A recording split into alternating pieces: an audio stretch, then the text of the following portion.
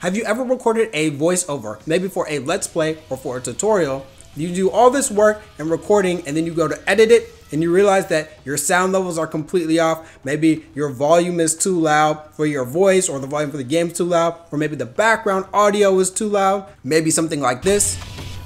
So guys, I'm going to show you this Mom combo tutorial. Hopefully the audio is good, but to be honest, since I'm doing this as an example, I know that there's going to be a lot of problems here.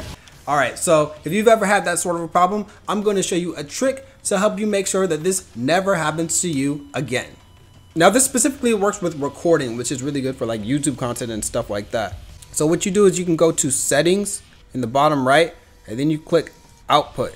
Now for streaming, I just leave it on one audio track, but so specifically for recording, what I do is I have multiple audio tracks enabled here. You can do as up to 5, but the way that I do it is like this. So if you click the gear here, advanced audio properties, what you would do normally, these are like all selected for all tracks. So the main thing to make sure is that your desktop audio or your gameplay audio is recording on one of the tracks, and then your mic is recording on a different track. So this is on track 2.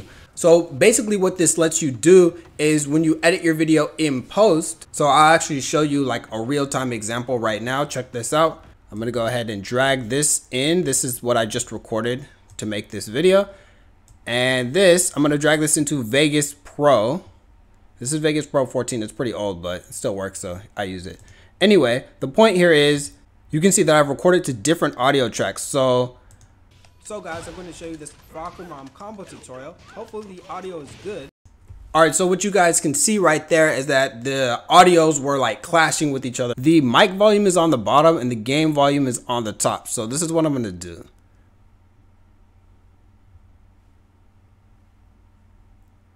I'm going to drop the game volume down and then see how it sounds. Mom combo tutorial. Hopefully the audio is good. And let me drag it down just a little bit more. This is just an example, really. Doing this as an example, I know that there's going to be a lot of problems here. And yeah, the audio sounds way better like that. You can tweak it to your liking. You can add a bunch more tracks. The only thing to really be aware of is make sure that your video editor can play files that have multiple audio tracks on them. So for example, I know the video editor I have down here, Cyberlink Power Director. I don't know about the newest version of Power Director, but for sure the version I have, which is Power Director 18, it cannot properly play files that have multiple audio tracks. And that's how you can fix your audio by recording to multiple audio tracks in OBS.